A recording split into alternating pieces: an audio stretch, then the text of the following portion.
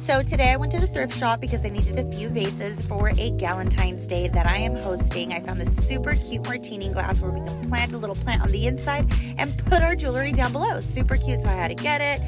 I also found these really cute kitten heels, but these belts though, let's get into them. This silver piece right here is amazing. I want more belts so that I can cinch the waist and obviously wear in different styles and colors. This one right here is navy blue, real leather, silver hardware, and this one's very, very similar, but it is gold hardware. I just love the thrift store because you find so many gems. Had to try on the kitten heels to make sure they were good, and obviously I had to get this white shirt. White is such a staple piece to have, and this pattern here is amazing.